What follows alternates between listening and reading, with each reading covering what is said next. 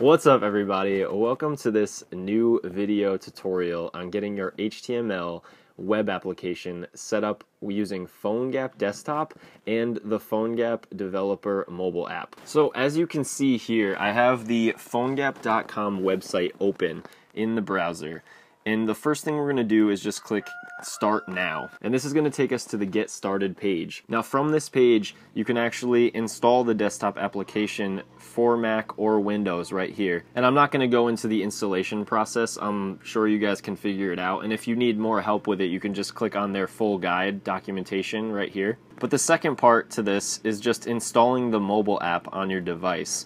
So if you go ahead and go to the store on your device and just search the Phonegap Developer app, you'll see it's available for iOS, Android, and Windows Phone. So once you have that app actually installed on your phone, just go ahead and open the desktop application on your computer. And you'll actually find the desktop application in your applications folder. So if we open our Finder, you'll see I already have applications open and Phonegap is right here. So I'm just going to open that up, and once it's open and ready to go, all you got to do here is click to create a new project with the little plus, and we'll just say create new Phonegap project. So the path is actually just where we're going to be storing our files. So I'm just going to go ahead and choose the Phonegap folder that I created in my documents, and we'll just open that.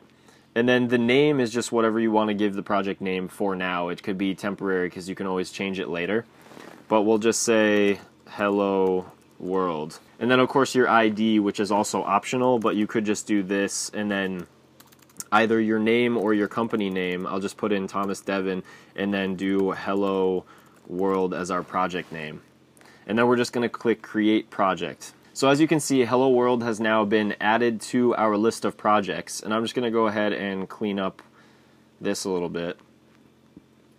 So here you see we either can run our application, stop our application, or actually open up the folder where our files are being stored. So if I just click on this, it'll open up a Finder window and it'll show us what it looks like inside of our application.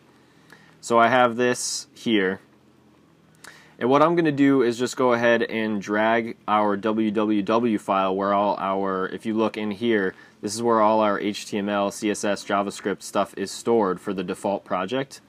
I'm just going to take that whole folder and drag it into a text editor so we can see what it looks like here.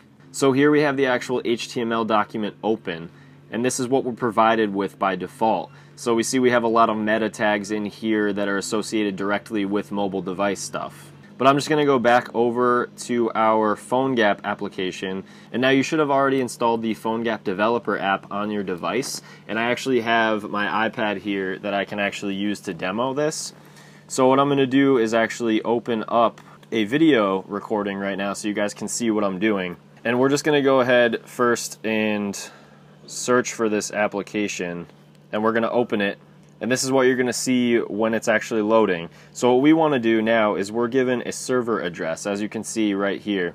And I'll make this a little bit as big as I can here so you guys can see what I'm doing. And so real quick, I'm going to pull this application over here and move this here. Shrink this a little bit if I can. I can't, but anyways, before this, I want to show this server right here is what we're going to be running on. So as you can see, your number is different, but just go ahead and copy this number that's written down here and just copy it into this on your actual device. So you see I already have it written in here. Like I would type in my 3000, and then you just go ahead and connect now. And it'll go through a couple processes, and it says success, and then this is what we see. So now actually on the device we see device is ready, and it says Phonegap.